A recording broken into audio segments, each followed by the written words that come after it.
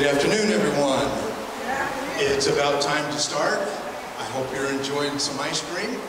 Oh yeah, ice cream is a wonderful thing. Let's pray and invite the presence of the Lord into our midst.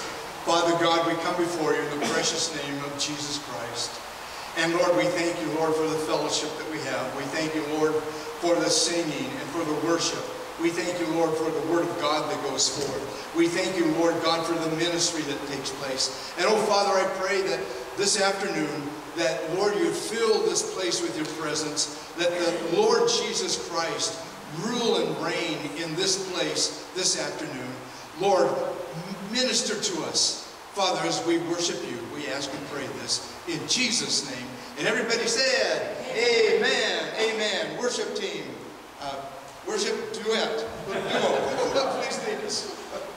Please go ahead and stand to your feet as we sing this first song, My Jesus, I Love Thee.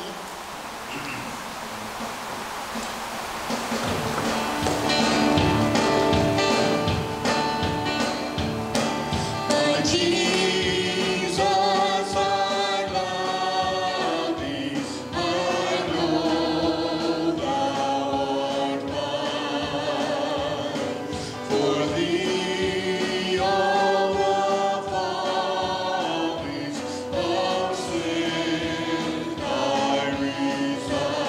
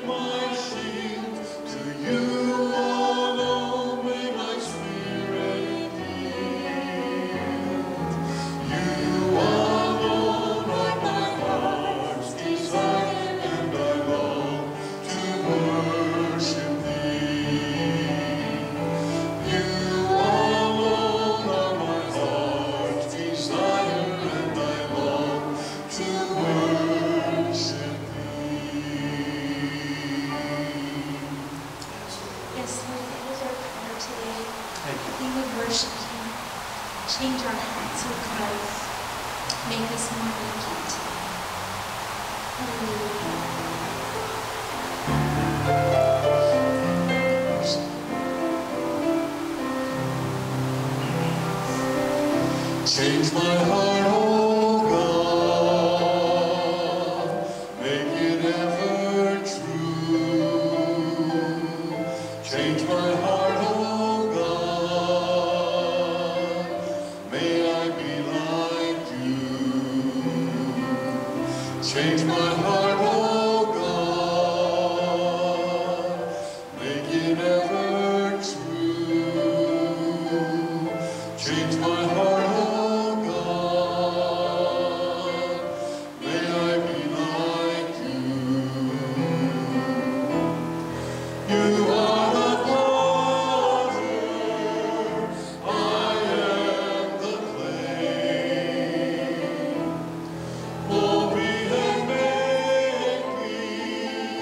This is what I pray. Change my heart, oh God. Make it ever true. Change my heart, oh God. May I be like you. You are the potter, I am the clay. Mold me and make me, this is what I pray. Change my heart, oh God, make it ever true. Change my heart, oh God, may I be like you. May I be like you. May I be like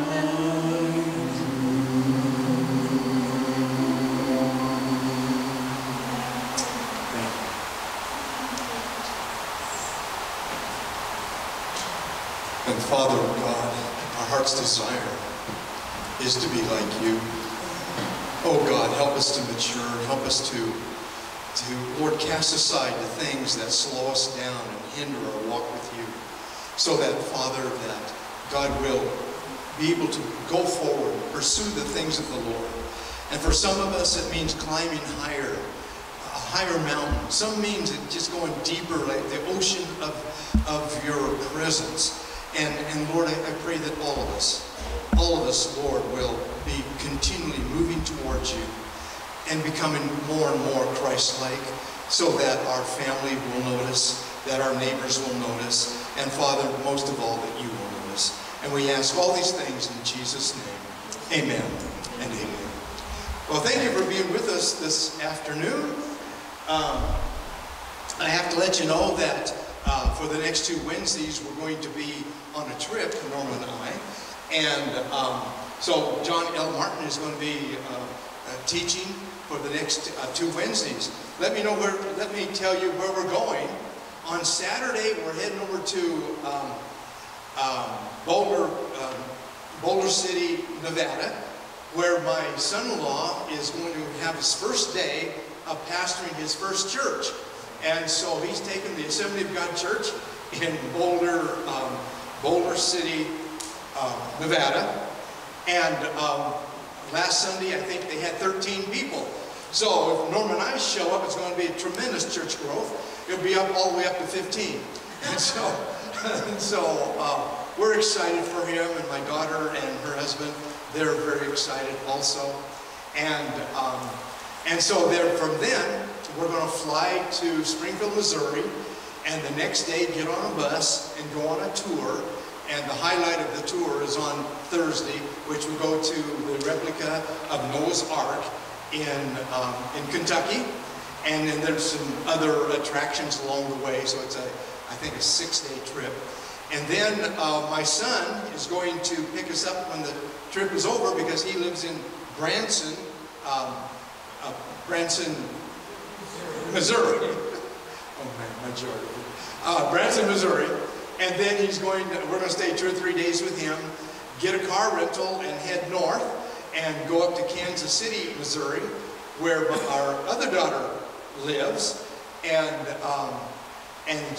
she just had a baby, was it 2 months ago? In July. And I have not met our grandson yet. And so I get to go meet Jedediah. Jedediah. So if you're having a baby, Jedediah is a good name. Jedediah is the name that God gave, the Lord gave through Nathan the prophet to Solomon, which was King David's son, of course, became king. We know him as Solomon, but God says, I love him. And Jedediah means loved of God. And so he says, I'm going to call him Jedediah. So in a dream, my daughter dreamt she had a boy child, and in the dream she named him Jedediah. So she's just bringing it into completion right there. And so I'm believing he's going to be a preacher, a man of God, going to serve the Lord, and we're just believing good things for him. He's our 10th grandchild. So we have good things. Then we're going to get on an airplane and fly back to Henderson, Las Vegas, Nevada. Our daughter's going to pick us up again, and that'll be just in time to go back to church on the next day, because on the next day, my son-in-law is going to be officially installed as the pastor. So he's going to pastor actually for 2 Sundays before he officially is installed. Anyway, that's our journey. Then we'll be back here in Victorville and continuing on. So how fun is that? Good things are taking place. We're excited about the fun things that God is doing. We do have several things to pray about. And on our purple sheet, we've got some names. Let's go ahead and pray for these names together. Father God, we come before you in the precious name of our Savior, Jesus Christ. And Lord, we ask that, God, that you would be with Jose Alacron and the Garcia family. God, we pray for healing. God, we believe that you're a supernatural healer, that you're a divine physician, and God, we trust you and we praise you in all these things. Lord, we lift up Chris Bridgeford, and God, we ask comfort, Lord, concerning the loss of Steve. Father, we also pray for the West family, Carl and Ruby. They need healing and strength in Jesus' name. Father, also, Lord, we lift up Margaret Wolf, and I understand she's doing somewhat better. She's walking short distances, and Lord, I pray that, God, that you continually give her strength and health and healing in Jesus' mighty name. I pray for Bob Evans, that, God, that you would bring supernatural strength and healing in Bob's life in Jesus' name. And Lord God, we lift up Donna Standifer's brother, Lot Smith, and friend Tamalta Douglas. God, they need healing. Father, we pray that, God, for supernatural intervention. Father, I pray that as we're in the end times, and as the healing revival begins to come into the high desert, I pray that, God, we'll see testimony after testimony of supernatural healings. Oh God, we see it in the scripture. We've seen it in days gone by. Oh God, bring it again, Father. Bring it again, Father. Oh Lord God, with your power and your anointing. And God, we trust you and we praise you. Lord, let everything we do and say this morning or this afternoon bring glory and honor to our Savior, Jesus Christ. And it's in that name we pray. Everyone agreed by saying amen and amen. All right, it's time to receive our offering. If our ushers will come, please. And we will receive this afternoon's offering.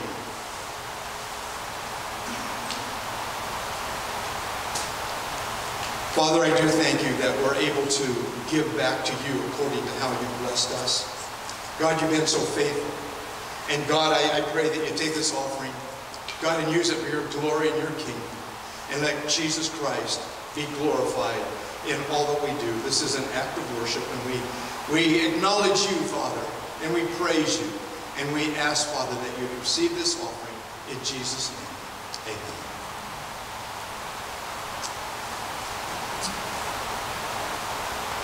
Liberty.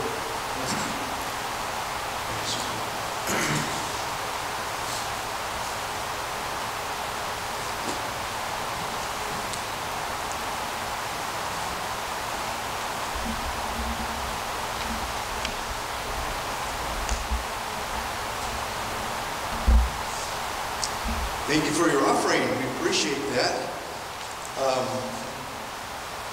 Let's see, we have, as I get ready to share the word, last week I didn't quite get finished with the entire message. We had a stopping point. But what I've been speaking on for some time, actually, that in the book of Acts, we see a lot of things happen in the book of Acts. And my premise is, if it happened in the early church, then it probably will happen again in these last days. And things like, we looked at food shortage, for instance. There was a famine in the early church. There was persecution of Christians, supernatural events, signs and wonders. All the things that happened, I believe, in the early church are going to happen again. Every time I watch Christian news, we see testimonies of food shortages and problems down the road. And I just want to encourage everyone to take it serious, realize that we are in the end times, but God is still God, and He will provide for His children. And I just believe that even though bad times are coming for the born-again believer, there's good things ahead too. In all that, I started studying the life of Paul in the book of Acts, and I found that God supernaturally began to talk to him in visions, one time in a trance, at least twice in what the Bible calls a night vision. One time an angel came before him. We'll talk about that a little later. And then at least two or three times, we have that the Lord Himself came to Paul. And so if it happened in the early church to a believer, I see no reason why it shouldn't happen today in our life here in the end times. I've also been kind of looking online on the computer to see if people are having visions and dreams of the Lord appearing to them and angelic appearances. It seems like there's more and more testimonies online. Now, we don't hear about them in the regular news, of course, and sometimes even in church we don't hear about it. But if you'll go into the Christian blogs and news articles, you'll find that the Lord is appearing to many, many people. God's giving direction to some, giving comfort to some. Some of them get divine healing. Oftentimes, also, there's angelic experiences. And so we're going to be looking at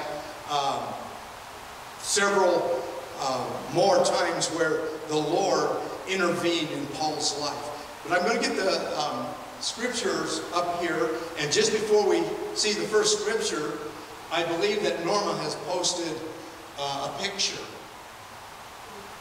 I think we have a picture. I think we have a... Okay, there's Norma. It's hard to see her hand. In her hand are 17 of the church's pens that we found at our house. 17, you see? 17 pens, and we got convicted. We have too many of the church's pens. No wonder there's a pen shortage in Victorville, because we had them all. And so Norma and I brought them, and then kind of as a joke, at home we took this picture, and the other picture we took, when she gave them to Barbara in the back. Can we see Barbara's picture again? And then there's Brianna in the back. She's kind of overseeing the whole thing. And who's that next to you, honey? Is that John? No. Or one of the seniors. Okay. Is it Tom? Is that Tom? That could be Tom. That looks like Tom. And so anyway, there's several people there. We just thought Norma likes to throw a picture in whenever she puts together scriptures for me. So let's go to the first scripture, please. And, well, the next one. Okay. The scripture says, Acts 23:11, in Jerusalem, the Lord... Wait, I bet I should be reading out the Bible, not off my notes. What's happening?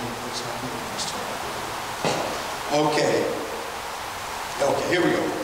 But the following night, the Lord stood by Paul and said, be of good cheer, Paul, for as you have testified for me in Jerusalem, so you must also bear witness at Rome. Okay, several things I want to say about this. I'm picking up a story kind of in the middle of the story.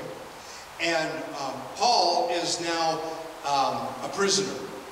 He's a prisoner, and he's on trial now by the Jews that accused him of blasphemy because he's profaning thee. the Jewish belief system, although he really wasn't. But really what he was promoting Jesus Christ is what he was doing. And so they arrested him because they had a tremendous hatred for Paul. Now, just kind of hold that there. He just came through a trial, and half the people decided they wanted to kill him. Even after this verse right here, there were over 40 Jewish people that decided they went on a hunger strike and said, we will not eat until we kill Paul. I mean, it was that dramatic. And but before this, as we get over here and work our way towards it, Paul found himself in Caesarea on his way to Jerusalem because the Holy Spirit had prompted him to go to Jerusalem. And every time he stopped at a city, the Christians would say, Paul, you better not go, because the Holy Spirit is saying that if you do go, there's going to be persecution, there's going to be, you're going to be arrested, given to the hands of the authorities, and bad things are going to happen in Jerusalem.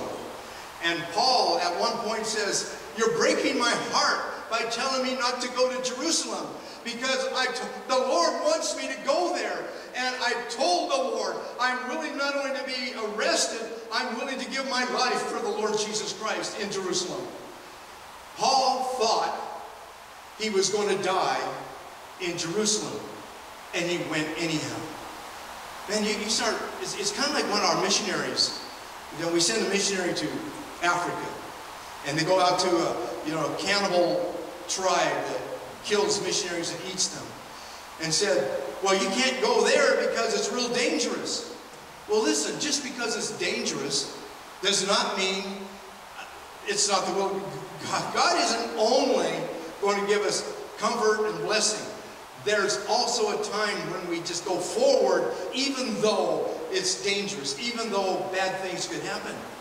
And the prophet Agabus, he took a belt and wrapped himself in this belt and said, whoever belongs to this belt, there's going to be persecution, and you're going to be arrested, and tribulation and persecution in Jerusalem.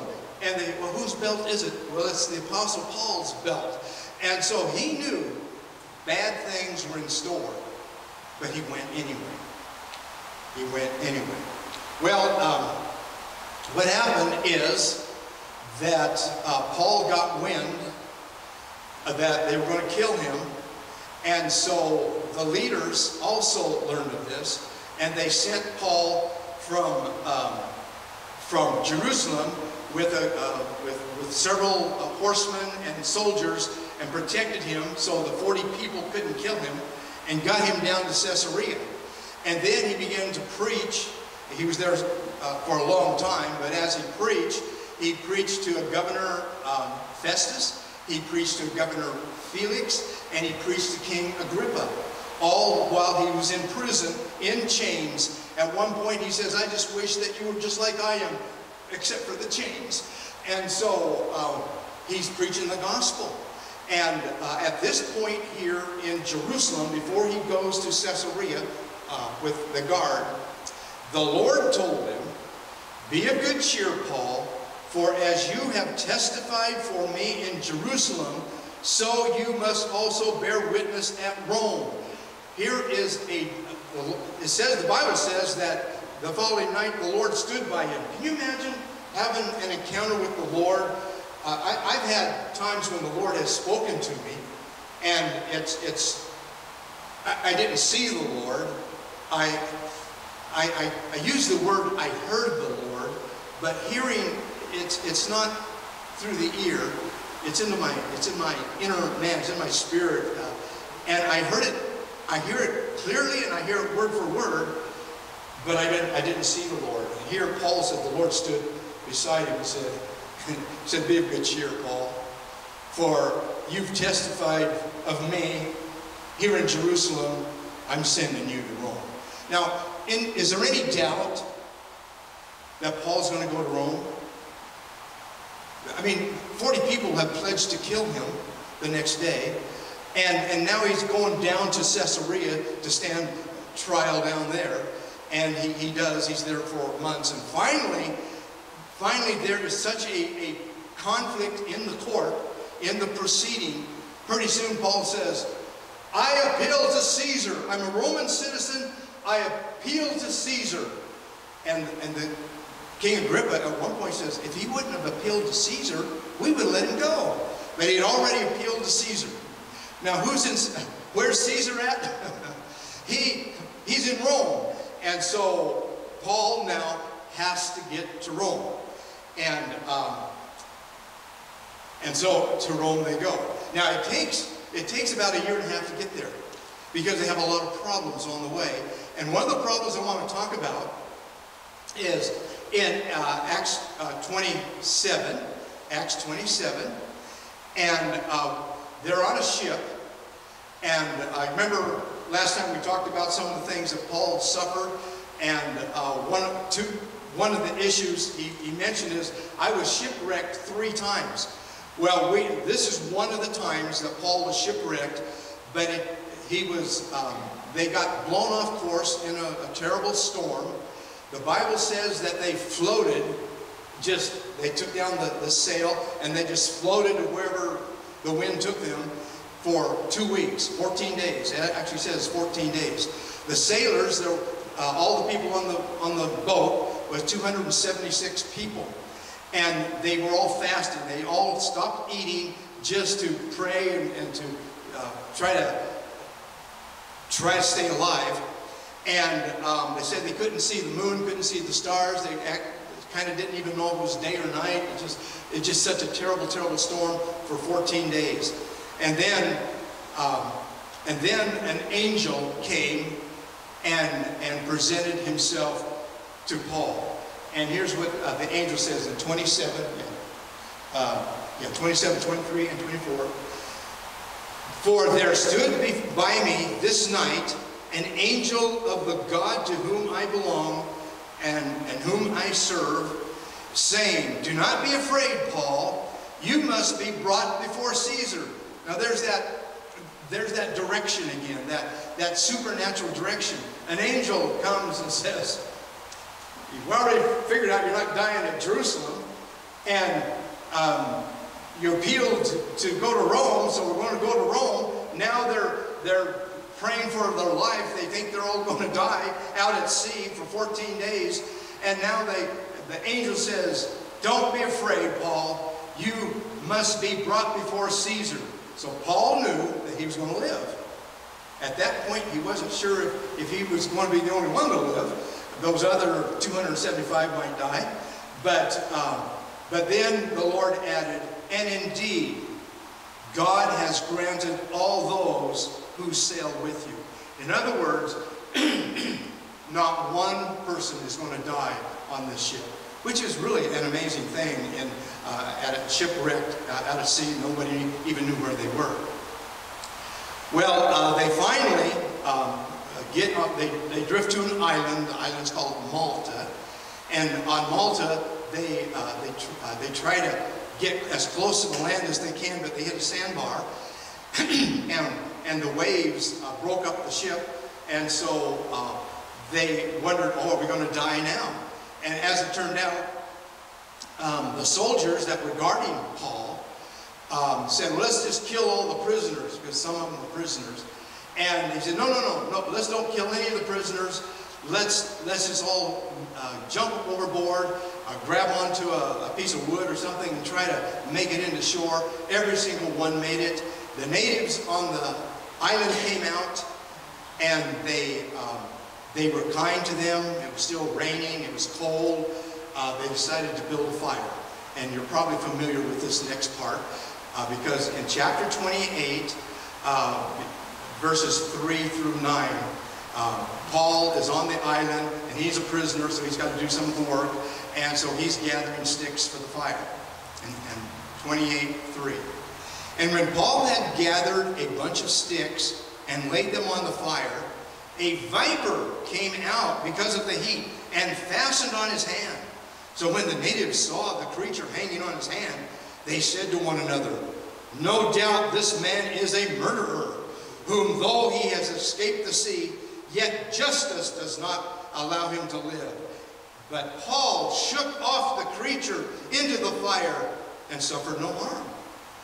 However, they were expecting that he would swell up or suddenly fall down dead, and after they had looked for a long time, they saw that no harm came to him. They changed their minds and said that Paul must be a god. You go from a hardened criminal, now he's a god. Someone to be shunned and killed, to someone that needs to be lifted up in worship. That's kind of, to me, that's kind of interesting. I get a kick out of when I read commentaries and I read what other people think about different scriptures. You know, there's a group of Christians, and I loosely call them Christians, that believe that there's no such thing as a supernatural event. It all can be explained. And it's kind of interesting on how they try to explain this one here. And so one of the thoughts is, well, you know, it was probably a really old snake that didn't have any venom anyhow. And others say, well, I don't know, do old snakes not have venom? Well, maybe it was a real young snake that hadn't developed any poison yet. And well, I don't know if that one will fly either. Well, I know maybe he has already bitten several other people or animals, and he just didn't have any venom left when he bit him. You know, and so it just kind of, it tries to take away the supernaturalness of an almighty, all-powerful God. When I read Scripture, I actually look for the supernatural events because it builds my faith, it builds my strength, and it encourages me. And I see that God is doing great and wonderful things here. It also, even this act, every time, I don't know if I can say every time, but almost every time that there is a supernatural act of some kind, people are ministered to. It becomes a springboard into ministry. So here's what happened next on the island. When now they think he's a god. Of course, he's not a god. And of course, he would tell them that. There was another time when they thought he was a god in another situation. And so when they realized he wasn't, then they decided to stone him instead. It's amazing how crowds can change their mind real quick. Well, anyway, we're at verse 7. Now, in that region, there was an estate of a leading citizen of the island whose name was Publius, who received us and entertained us courteously for 3 days. And it happened that the father of Publius lay sick with a fever and dysentery. And Paul went into him and prayed, and he laid his hands on him and healed him. Paul healed the father of Publius. And so when this was done, the rest of those on the island who had diseases also came and were healed. And so this created a bit of a revival right there on the island. So Paul was able to minister. Here he is, a prisoner. He's a prisoner, and he's doing all. He's in leadership. He's praying for people. He's ministering to people, and it's just amazing that even in chains, Paul continued to minister. And it takes you back to when he was first called, when on the Damascus Road, and we talked about that last Wednesday. On the Damascus Road, he was, and the following few days, he was shown the things he must suffer for the Lord and the call that he had on his life. And the call of God on your life, it does not exempt you from trials and tests and even persecution. And so I maintain that all of us have a divine purpose. I believe there's a call of God on all of us. And each one of us handles that a little bit differently. And I've entitled this lesson here as Paul fulfills his divine purpose. His divine purpose is to preach the gospel to the lost. And in the actual text, it says preaching to the Gentiles, preaching to kings, and then also to the children of Israel. And so he's doing all that. And even though I believe he thought his life was going to end at Jerusalem, God had a second wind. God had more for him to do. You know, you might be at your Jerusalem, You think things are so bad, I'm going to die on this rock right here. Listen, God has more. God has more. God has more. For you, I mean. For you.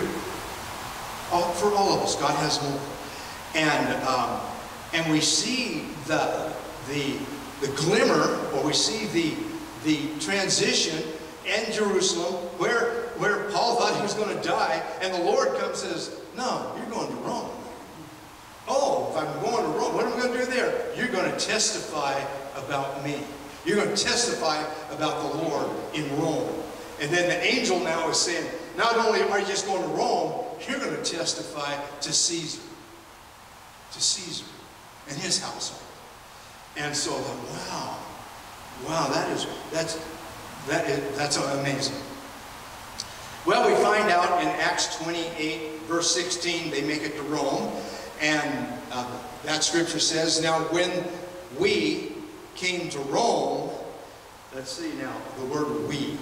Remember, I said the author of Acts is Luke. So we know that on the journey, even through the storm, Luke is there with him. And so Luke is there with him. He's a doctor, he's a physician. And so he's probably ministering some of the regular needs. You know, you would think that someone like Paul, you know, he probably had perfect health because he was, you know, he was God's man doing God's bidding. But we know that he was whipped 5 times. He was beaten with rods 3 times. He was stoned and left for dead 1 time. You know, he's been through hungers and persecutions and shipwrecks. And, you know, his body was probably beat up pretty bad. And he probably had some things going on. And you say, oh, no, someone that with that great faith, he wouldn't have any problem. But he did write one time, I have a thorn in the flesh. And I prayed that thorn will leave. But God said, no, my grace is sufficient for you.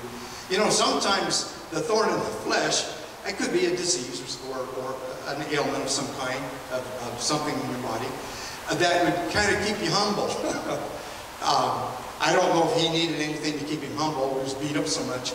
But also, there's another place in Scripture that Paul says, I'm writing the last of this in large letters, and that implies he didn't see too well.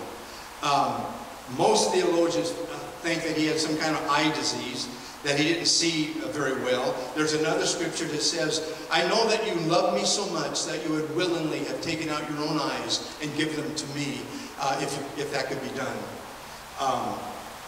And so we see Paul had physical things. Luke traveled with him. Luke was a doctor. I wanted just to, so we kind of see, sometimes we see these people on such a high pedestal, we don't see them as real people. And he's a real person that has committed his life to Jesus Christ to preach the gospel. And even though he realizes that he could die or be whipped or be beaten with rods or be stoned or just people wanting to kill him, he's still willing to go and work for the Lord. And I just admire that quality, even though he's just a man and he's not a superhuman. He's just a man, possibly like you and I. By the time we get to Acts 28, the last 2 verses, we find that Paul now, he's in prison in the Roman jail. And one good thing is they had some mercy on him. He was there for 2 years waiting trial. He was allowed to not be in a dungeon at this point. He was allowed to be in a house, kind of a house arrest. My understanding said that a guard had to be with him 24/7 all the time. My understanding is they were chained to one another, or at least he was there in prison. And here's how the book of Acts ends. It ends in 28, verse 30 and 31. And then Paul dwelt 2 whole years in his own rented house, and received all who came to him, preaching the kingdom of God and teaching the things which concern the Lord Jesus Christ with all confidence, no one forbidding him. It's interesting that Acts ends right there. We don't even see the trial before Caesar. And I want to carry the message forward a little further, even beyond Acts. Once we leave Scripture and we go into church tradition or church history, it's at a different level. It's not inspired Scripture now. It is what historians wrote down and said, well, maybe, I think this is what happened. Well, they'll say, this happened, and we say, that might have happened. And so, if it's in the Scripture, it happened. If it's written in history, it may have happened. And so, we're looking at now what happened. And theologians have figured out that probably in this 2-year period while Paul is waiting trial, he's chained to a prisoner. Now, it's not the same prisoner because they have to rotate the prisoners. Theologians believe that every one of those prisoners became a Christian. What did I say? A prisoner. Every one of those guards, the prison guards, the Roman soldiers, the prison guards, became Christians. He had a captive audience, right there, audience of one. But then we keep learning that later on we find that there's more and more. And during the same period of time, we find that there were 4 books of the Bible, what we call books of the Bible, 4 New Testament books that were written while he was in that 2-year period in Rome, in prison. And they are the book of Ephesians, the book of Philippians, the book of Colossians, and those were all books written to a church. And then the book of Philemon, which is a personal letter to an actual person, which is a whole nother story. But these were all written while he was in prison. And I want to kind of look at some of the stuff he wrote. And I'm going to go to Philippians. I'm going to choose Philippians. So I'm going to flip over to Philippians and look at Philippians 1, 12 through 14. And here Paul now is writing to the church at Philippi. Remember Philippi, he was also arrested there. That's where he was in prison, and an earthquake came and set him free, but he didn't leave, he just stayed there. And so a supernatural earthquake came, destroyed much of the prison. The doors opened up, and the jailer came in and said, eventually said, "What must I do to be saved?" And he led the whole household to the Lord. So that was in Philippi. The book of Philippians is the letter to that church. And here's something that he says to the church, because a church formed while he was in Philippi. Verse 12 says, "But I want you to know, brethren, that the things which happened to me have actually turned out for the furtherance of the gospel." Remember I said he's preaching to the jailers or the Roman guards. "So that it has become evident that the whole palace guard and all the rest, that my chains are in Christ." So he's preaching Christ. He says, I'm here because of Jesus. The whole palace guard knows about this. "And most of the brethren in the Lord, having become confident in my chains, are much more bold to speak the word without fear." So what he's saying here, they put me in prison here, thinking that was going to stop the gospel. It didn't. It just gave me a new opportunity to preach somewhere where I wouldn't be able to preach otherwise. And the Roman soldiers are being saved. And in another place it says, "The whole household of Caesar greet you." And so we find not only the soldiers are getting saved, the people that work in the palace are being saved. It does not actually say that Caesar got saved. I can't make that claim, but I know that a whole bunch of people in the palace and in the prison and even outside the palace and prison got saved, because we find that a church in Rome got birth there. Now, I'm going to jump out of Scripture again, just for a moment. Well, for a while. And I want to tell you what historians say happened next. They say that Paul did have his trial, and that he was acquitted, or found not guilty, and they let him go. Because we find in Scripture that the theologians, they look at Scripture and they look at what the early church historians wrote, and they said that we're pretty sure that he was released from prison, and then he traveled to Spain. Spain. They said, well, why in the world Spain? Well, over in Romans, I didn't actually write it down, but I'm going to turn to it anyway. Over in Romans 15, Acts, Romans. Yeah, this one didn't make it to 24 through 28. And this is Paul. Now, Paul is writing to the Romans, to the people in Rome, when he was before he went to the prison. This is earlier in his life. By the way, he made it to Rome when he was around 60 years old. He was considered an older man, and so when he said, "I'm willing to die," I mean, he was kind of at the end of his life, he felt. But now theologians believe, and it seems to me he was let out. And then, because in Romans 15:24, the Bible says, "And whenever I journey to Spain, I shall come to you, for I hope to see you on my journey, to be helped on my way there by you, if first I may enjoy your company for a while.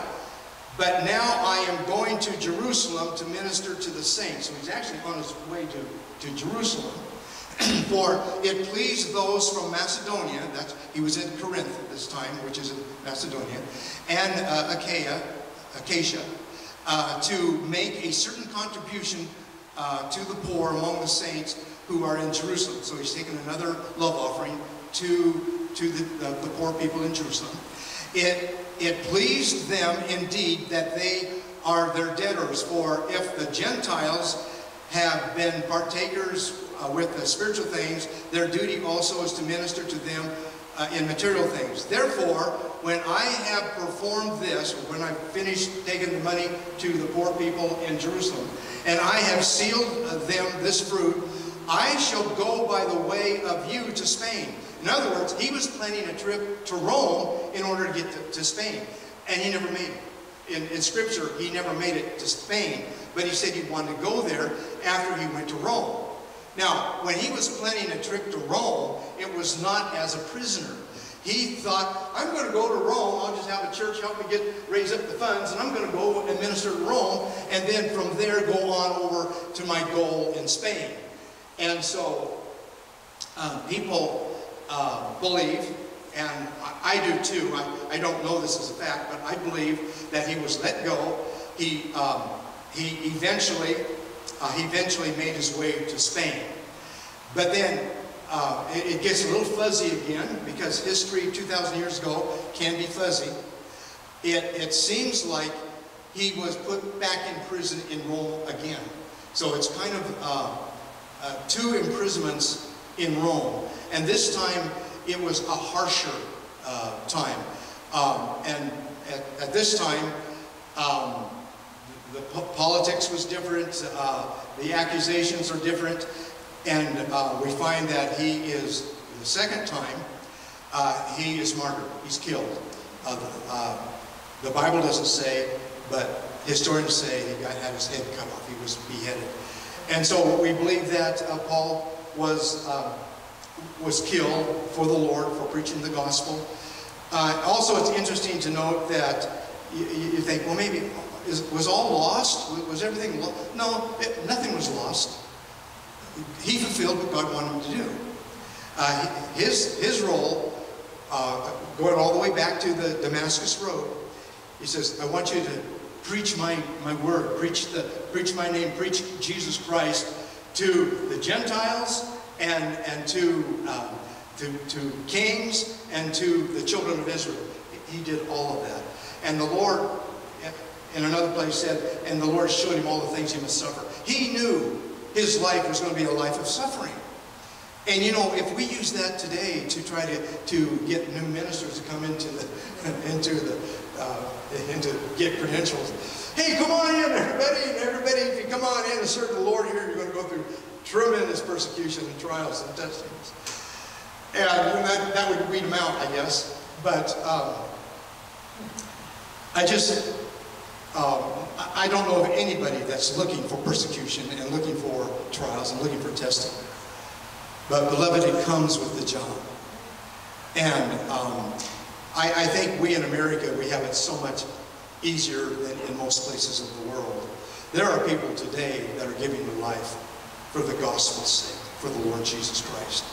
And beloved, I believe we're in the end times, and bad things are going to come, but in the bad things coming, we're going to see the supernatural power of God, even in the bad times. I believe this.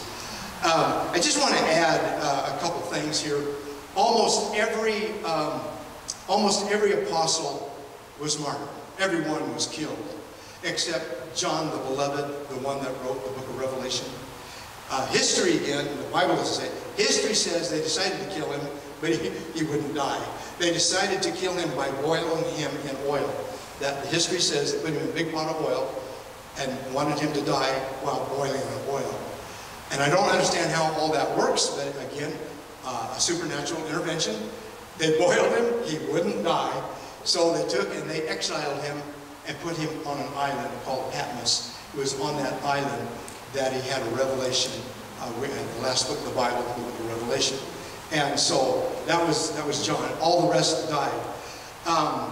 Also, we're kind of seeing the book of Acts ending in Rome. It's also just interesting to note that within about 250 years, all of a sudden now Christianity becomes the religion of Rome. And that was with Constantine, and it says here in 313 AD is when Constantine officially declared, he was the emperor at that time, and he made Christianity the official religion of the Roman Empire. And then out of all of that comes what we call the Catholic Church. And some people feel good about that and some don't. By the way, just for your information, when you say Catholic Church in the early times, it's not the Catholics and Protestants, Pentecostals, it's not all these different ones. There was one church, and it was called the Church Universal. The word universal is translated Catholic, so you could call it the Universal Church as well as Catholic Church. It's just as time goes on and as things tend to happen, as people get power, there tends to come corruption, and then you had what was perceived as corruption of the Catholic Church, and Luther and his guys broke away, and they protested. The protesters are called Protestants, and then later on we got a group got baptized in the Holy Spirit with evidence of speaking in tongues, and that we call ourselves Pentecostals, and that's kind of where we are now. So we have all kinds of divisions along the way, but I believe in each group there are people that love the Lord Jesus Christ, and I think we'll get in trouble if we try putting everybody, all Pentecostals in one pot, all Protestants in a pot, all Catholics in a pot. I think that there comes a time that we're going to see that there are people that make it to heaven that we didn't realize would be in heaven. And I think there's going to also be some that we just assumed would be in heaven and are not there. And I just think we just have to be serious about our walk with the Lord. And I didn't mean to get into a lot of history, but I just kind of want you to see how it plays out. And that was a very broad brush that I painted with. But here we have the Apostle Paul in the book of Acts fulfilling his divine purpose. And my heart is that all of us can fulfill our divine purpose. And I guess that, to be kind of upfront, we have to kind of acknowledge what is our divine purpose. And in this case, the Lord showed Paul his divine purpose, and then the book of Acts, he plays it out, and we see it happening. And in your own life, possibly years ago, or maybe still in the future, God will show you your really divine destiny, or your divine purpose of what God has actually called you to do. And it might not be to preach to kings. It might be preaching to your grandchildren. Yeah, you don't know. You don't know what it is that God has called you to do.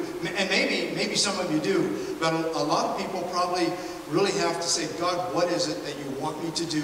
Why was I born? Why am I here? What can I do for the kingdom's sake?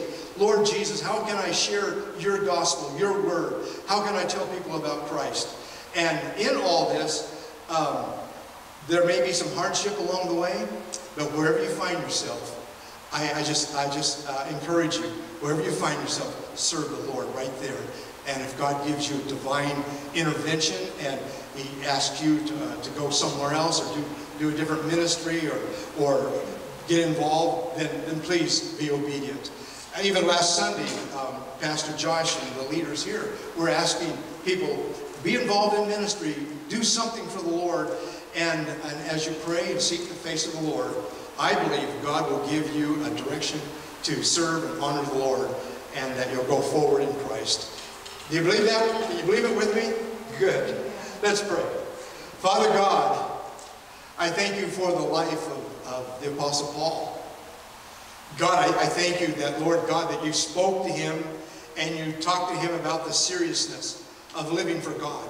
And I pray in Jesus' name that, God, you'll do a mighty work in the hearts and the lives of these Christians that are right here with me. God, we're senior adults. God, we're in the second half of our life. God, and I pray that, God, that we'll be faithful to the end. I pray that, God, that Lord, regardless of any hardship or difficulty, that, God, that you'll use us, Lord, that you'll use us to be the men and women of God that you've called us to be. Lord, reveal to us our divine purpose, and Lord, help us to fulfill that. We ask this in Jesus' mighty name. Amen and amen. God bless you. Thank you for being with us this afternoon. If you would like prayer, I would love to anoint you with oil and pray with you. Maybe help you to fulfill your divine purpose. God bless you. Thank you for coming. There are 3 easy ways to give tonight. The first is through PushPay. Simply text through your smartphone VF Assembly to 77977. The second is by going to the church website at www.vfassembly.org and click Give at the top right side of your screen. The third way you can give is to mail your giving directly to the church at 15260 Nisqually Road in Victorville, 92395. Thank you, and may God bring His richest blessings upon you as you give. God bless.